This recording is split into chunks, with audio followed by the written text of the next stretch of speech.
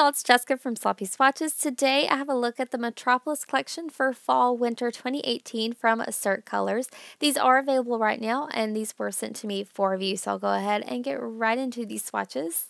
So first up is Minetta, and this polish is described as a medium pink nude cream nail polish. So this one is super close to being my mannequin hands perfect nude. If you have a lot of pink in your skin tone, I think this is going to be beautiful for you, but I can definitely see it being flattering across the board. So here's a look at how it swatches on my natural nail.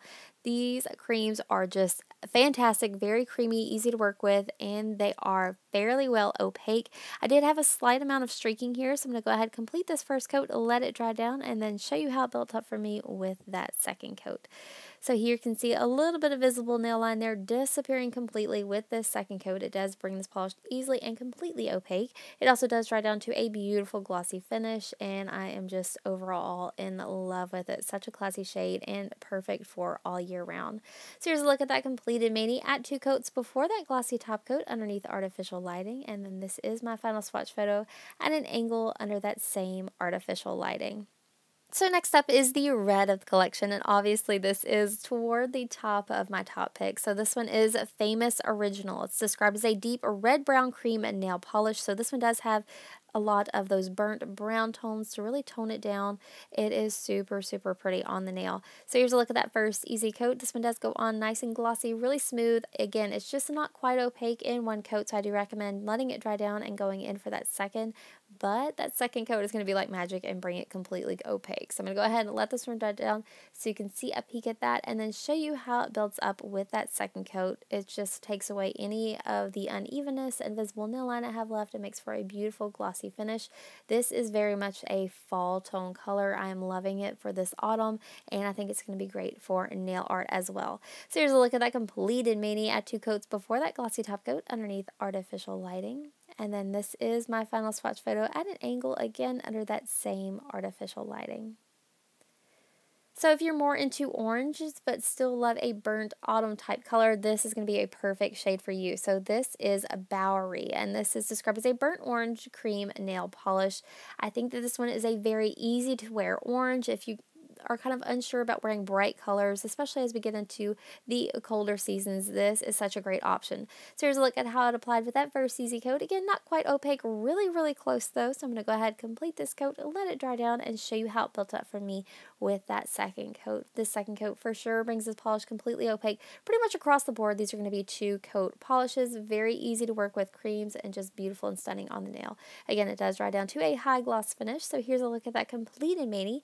Add 2 coats before glossy top coat underneath my artificial lighting. And then here is my final swatch photo at an angle under that same artificial lighting. So this next polish may be a little bit of a controversial shade. It's one of those really pretty ugly colors, but it's such a fun look. So this one is called Walk on the Wild Side, which is completely appropriate. It's described as a rich olive green brown cream. So you do have all of those olive tones in there working along with those brown tones. This first coat does go on super smooth. It is quite sheer here though, so I'm going to go ahead and complete this coat. It is not the most flattering at one. I definitely do recommend letting it dry down and then building it up with a second easy coat. So here's a quick look at what the second coat does. It builds up super well on itself. It is completely opaque in just 2 coats. If you go super thin, you may end up needing a third, but honestly 2 coats is where it's at with this one. Again, a gorgeous high gloss finish. So here's a look at that completed mani at 2 coats before a glossy top coat underneath my artificial lighting, and then once more at an angle under that same artificial lighting.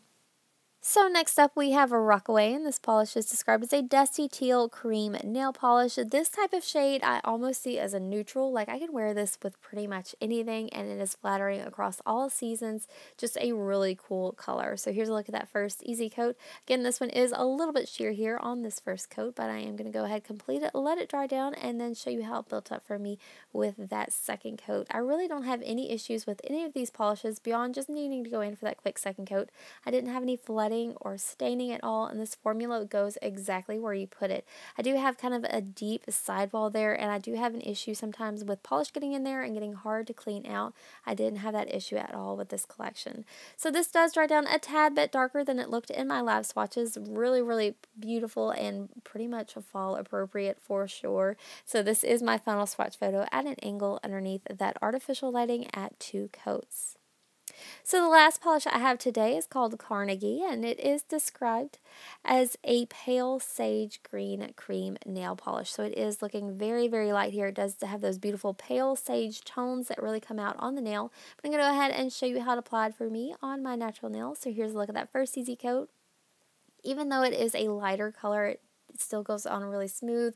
Good opacity, maybe just a little bit of streaking. So I'm going to go ahead and complete this coat and then let it dry down and show you how it built up for me with a second. So here's a look at that second. Again, no issues at all. It is completely opaque in just 2.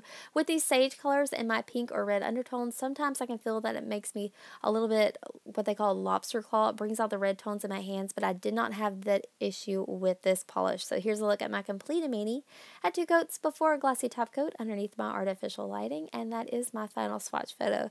So that does wrap up my swatch and review of the Metropolis 2018 collection. These are available right now. I'll go ahead and link them down below.